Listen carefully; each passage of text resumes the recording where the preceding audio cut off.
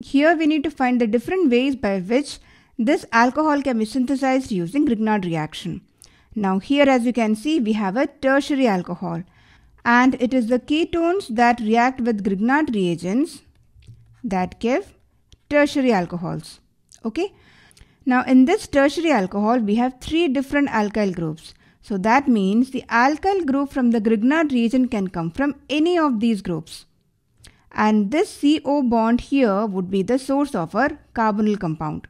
So based on this, let's explore the possibilities. Okay. So if our ketone has CH3 and CH2CH3 as the alkyl groups, in that case, our reactants would be CH3, C double bond O, CH2, CH3. So these are the 2 alkyl groups of the ketone, and the structure of a Grignard reagent would be this. So here it is this carbon of the Grignard reagent that has a partial negative charge and carries out a nucleophilic addition reaction on our ketone. Now what if our ketone is formed between this group and our methyl group?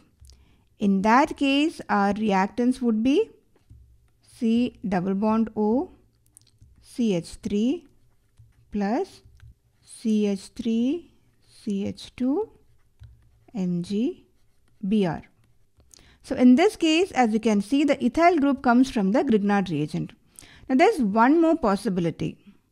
When the carbonyl carbon belongs to the ethyl group and this particular group, in that case, our reactants would look like this: C double bond O, CH2, CH3 plus, in this case, the only group that needs to be added here is the methyl group, and the methyl group would come from our Grignard reagent. So the Grignard reagent would be methyl magnesium bromide.